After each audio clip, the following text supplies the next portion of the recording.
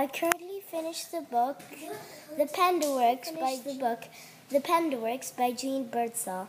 This is an action adventure book. I think this is an action adventure book because they're on an adventurous journey. I also think this could be a realistic fiction book because it could happen in true life. This is a story about 4 PandaWorks girls that are going on holiday to a place called Ardenline Hall. When they go there, they find a new friend, and it's very challenging for them because they have all these problems.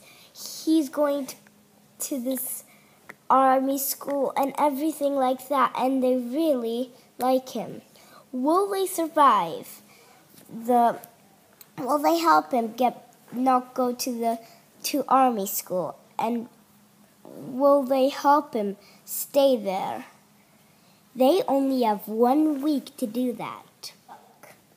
I recommend this book because it's a fun, interesting, and adventurous book. This book is also really nice to read and leaves you at a cliffhanger wherever you stop at.